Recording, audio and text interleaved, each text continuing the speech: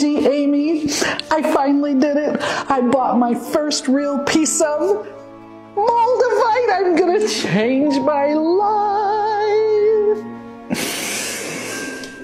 Oh, it doesn't work.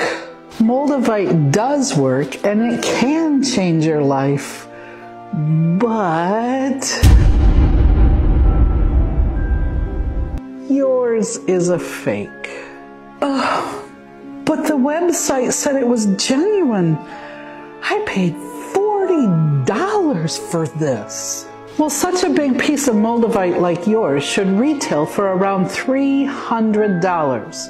You know the saying, if it's too good to be true, it's too good to be true.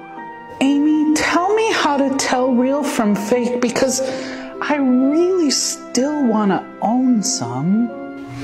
Well, here's a piece of Moldavite. Let me share it with you. Oh, mine shines like a beer bottle. Yeah, you can see the difference. Moldavite only comes in deep to pale olive green colors. If it's a bright green, Moldavite has unique textures and shapes.